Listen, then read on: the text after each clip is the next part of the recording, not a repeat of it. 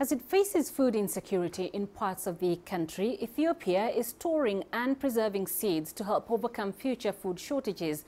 In the heart of the capital, Addis Ababa, is a seed bank where different varieties are stored for as long as 70 years with the potential to be planted when they are needed. The Ethiopia Biodiversity Institute is preserving over 88,000 seeds of different food species. CGTN's Coletta Wanjohi visited the seed bank where the Institute's crop and horticulture director gave us a tour. These women are sorting out seeds brought from the field. They were obtained from farmers after harvest. From here, they are fumigated for 15 days, after which they are aerated and taken to a second sorting session to remove impurities before they are counted, packed and taken to the drying room. After the required moisture content is checked, the seed will go to from the drying room to the germination test. In the germination test, we test the viability of the seed. If the seed's viability is more than 85% and enough seeds, we will store in the cold room.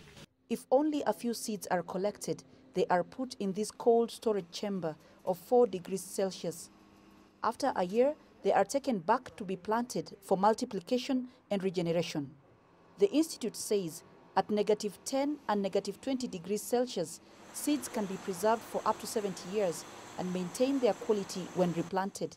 This seed bank, as you know, this is the mother of the improved variety. If we don't maintain the local seed, we didn't get the improved seed. The improved seed are similar.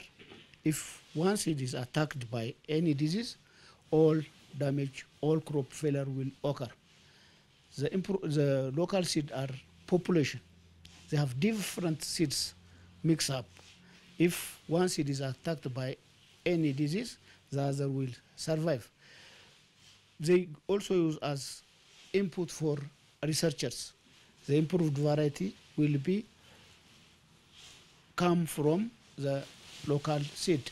Seeds that are put in the cold storage are called orthodox seeds, which can survive the drying and freezing process, and they include cereals and pulses. Not all seeds qualify to be preserved in this cold storage room. Some are preserved in the field as they grow, in what they call the field gene banks, and these include coffee, root crops, and fruit crops. The director says there are 5 such field locations across the country, where about 5,000 seeds are preserved. The other 83,000 are here in this cold storage room in Addis Ababa.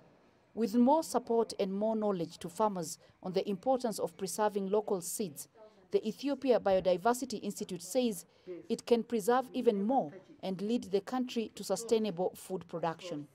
Coletta Wanjohi, CGTN, Addis Ababa, Ethiopia.